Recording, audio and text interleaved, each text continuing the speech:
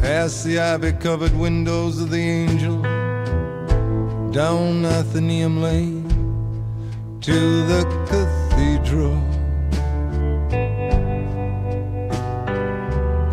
Through the churchyard I wandered, sat for a spell there, and I pondered, my back to the gates, my back to the gates, my back to the gates of the garden.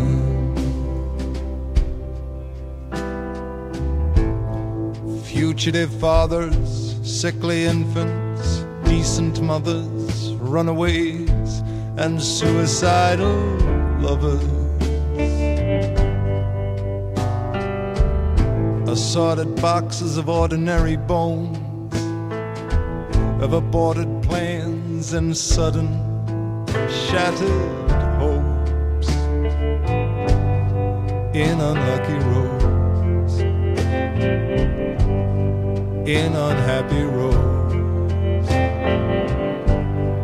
in unlucky roads, up to the gates of the garden. Won't you meet me at the gates? Won't you meet me at the gates? Won't you meet me at the gates to the garden? Beneath the creeping shadow of the tower,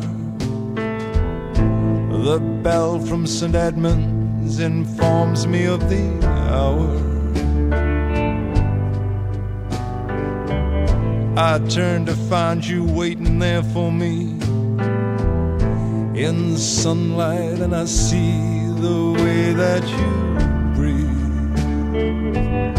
all alive and a-leaning, alive and a-leaning, all alive and a-leaning, leaning on the gates to the garden.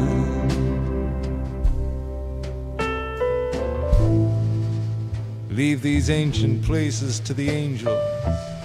Let the saints attend to the keeping of their cathedral.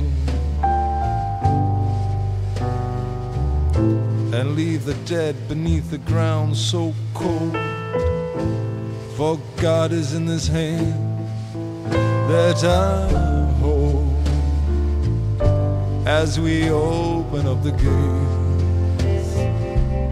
as we open up the gates, we open up the gates